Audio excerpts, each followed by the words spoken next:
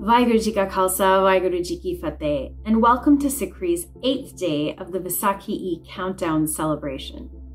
Today, as we reflect on what Vaisakhi means to us, I find myself reflecting on where my connection to Sikhi began.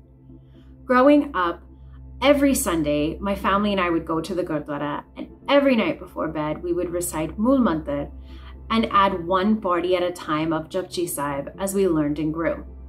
But my personal connection started with singing along to Kirtan in our family car as we drove from one place to another. As a child, I loved music and singing, and so Kirtan became my way to connect with Sikhi in a very deep way. So deep that as an adult, I find myself spontaneously singing or thinking about a Sabad that I learned in the car so many years earlier.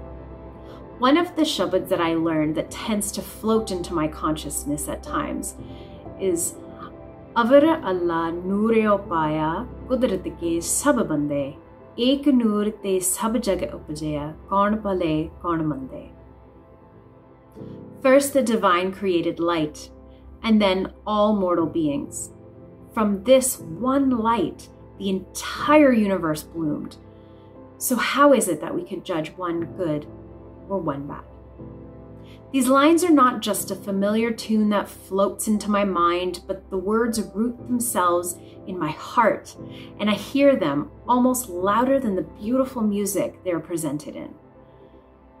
It's as though my mind is awakened by the sound of the musical notes, which in turn have my ears keenly awaiting to hear the words that I can't find anywhere, no matter how hard I search.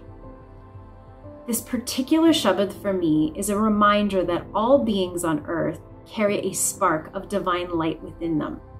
A reminder that all the people I meet deserve to be treated with the utmost respect, and that it isn't my place to judge them for who they are, as they were all created from the same spark of the one light. I first heard these words as a child, but I really started to think about them and what they meant as a teenager. As I went through university and left as a teacher, I thought about how the meaning of these words needed to be at the forefront as I created our classroom and space. I wanted an environment in the classroom where all students would learn to foster a sense of love for all those in this world. Fast forward 15 years, and as a vice principal in a high school, I'm still using this as inspiration in creating a school space and culture where connectedness, community, respect, and above all, love are at the center of everything we do.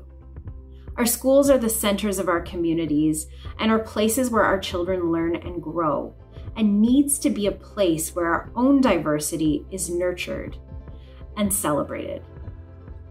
This Shabad is a reminder to me to treat every student, staff, and community member as a little piece of that divine light that we are all created with. So in reflecting on Vaisakhi, I think this is a great time to think about how we connect not only ourselves to the divine, but also how we connect with one another in our homes, in our workplaces, in our fun places, and our communities. In my work at school, I think about how I work towards creating a welcoming and safe space for the incredible diversity of people and their thoughts and ideas into our school. I think about how my actions must come from a place that is rooted in the recognition that all beings are created in the same light. So as we celebrate Vaisakhi, I hope that your connection to the one light continues to grow deeper and stronger. Vaheguru Ji Ka Khalsa, Vaheguru Ji Ki Fateh.